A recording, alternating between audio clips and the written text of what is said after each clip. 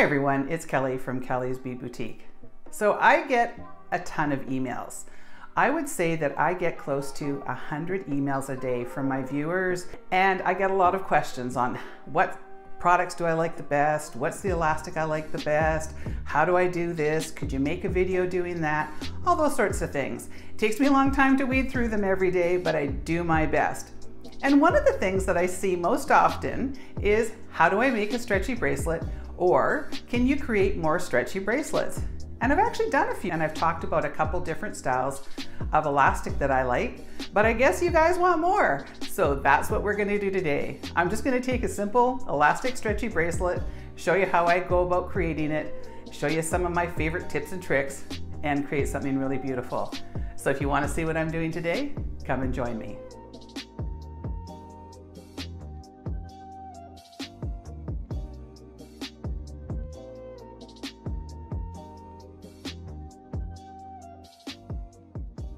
So the parts that we're going to be using today for our quick and easy stretchy bracelet is going to include some elasticity, and I'm using the 0.8 millimeter. I find that that one is probably the best one to get through all of the beads. I get that question all the time. Which size do I like? The 0.5 I tend to use more if I'm going to double it up, or if I'm going to use it maybe on a pearl or something like that. And the 1 millimeter I tend to use on really heavy beads, maybe like turquoise or anything that's a little bit bulkier or perhaps has a bigger hole. So on the whole, I tend to use the 0.8 elasticity. I'm also going to be using some of these 8 millimeter crystal rondelle, sort of little spacer things. I guess they're more like a rhinestone. I love these ones. They come in, they're called soft gold, and they're just a really pretty color. I'm also going to be using this little tree of life charm in the middle. And I've got some little accent beads. I also have some, I think they're about a 6x8 Chinese crystal. I have some 8 millimeter matte ebony wood, and we're also going to be using a bit of GS Hypo. So let's get started. So the first thing I'm going to do is cut myself some of my elastic.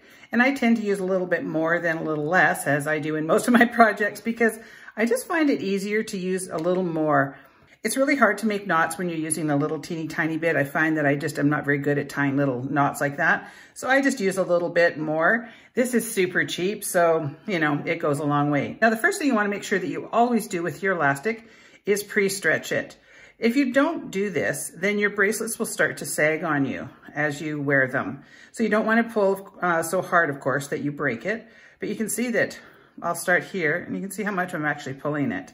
So I do pull it a fair amount, so that just helps give you a little longer wear with your bracelet.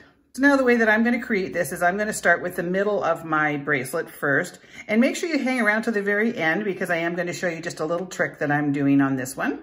So I am going to put my charm in the middle. Now I am going to put a spacer bead on either side.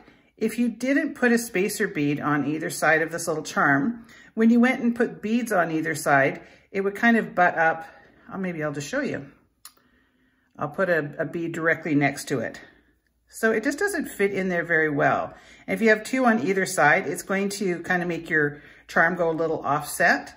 So what I found is if you bulk that out just a little bit more and then put your bead on there, it will sit a little bit better. So kind of show you there. It gives it just a little bit of extra room, and now the bead can push away from the side instead of being right next to the hanger on the charm. So there's just a little design tip. Now we're going to use one of our rhinestone spacers and another piece of wood. And I'm going to hold that one for the end, and I will tell you why after. So now I'm going to put another spacer, and I'm going to put 3 of my crystals. And I apologize if you can hear any construction. Our neighbor has been doing some construction on their house for the last 2 months, and it's really hard to find time to film because of it. So you may hear some drilling like I can hear right now, but you know, it's just a little bit of drilling. Okay, so now I'm going to put on another 5 of my wood beads. And now I'm going to put on another crystal spacer and another wood bead. So there's our little design pattern. So now I'm going to repeat on the other side.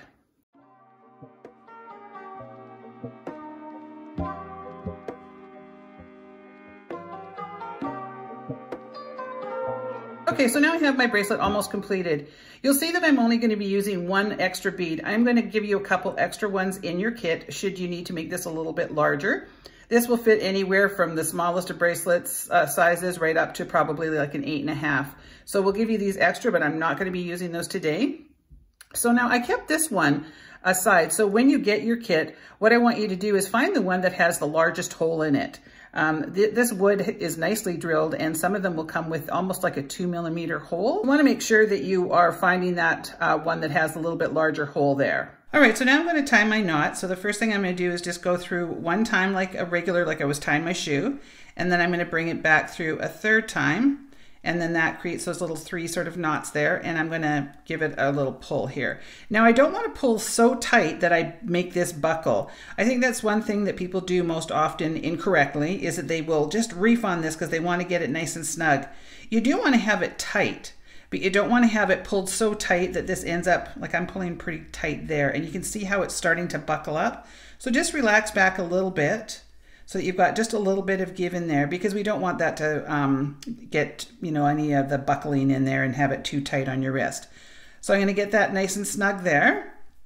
And then now I'm going to do another surgeon's knot. So I go around once and twice, and then I'm going to give a quick little pull. And when I'm pulling on this knot, I am pulling fairly snug. I don't want to pull so hard that I break again, but I do want to make sure that I'm getting that nice and snug, and I just kind of keep pulling on it. And then one more time, I'm going to do that again, once and twice, and then I'm going to pull that down, and I'm going to pull that nice and tight. So just keep pulling tight until you're pretty happy that it won't come apart. So the way that we can test to make sure that our knot is nice and tight is you just start to pull it apart. And if it starts to come apart all the way, then you know that it is not tight enough and you'll have to retie your knots. But this is just perfect, just the way that I want it.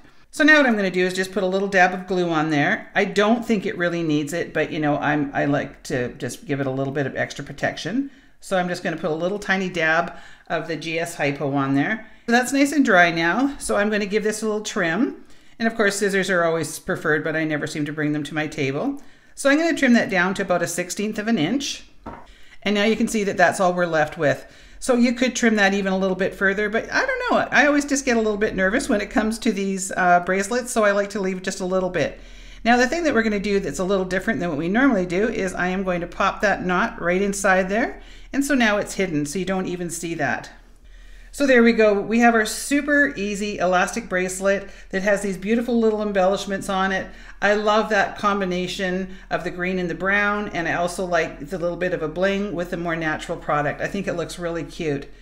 I hope you give this one a try.